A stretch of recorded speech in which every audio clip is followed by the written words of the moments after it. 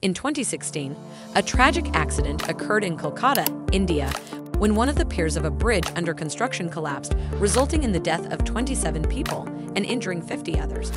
The exact cause of the accident is still debated. As structural engineers, we will focus on the buckling assessment for girders and examine this incident. The collapse process of the pier is as follows.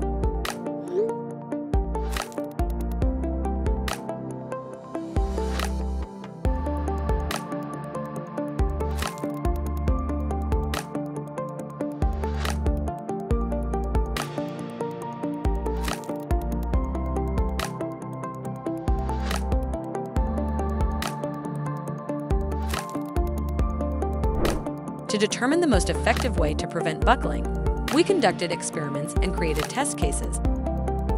For detailed information, click the link provided in the comment section.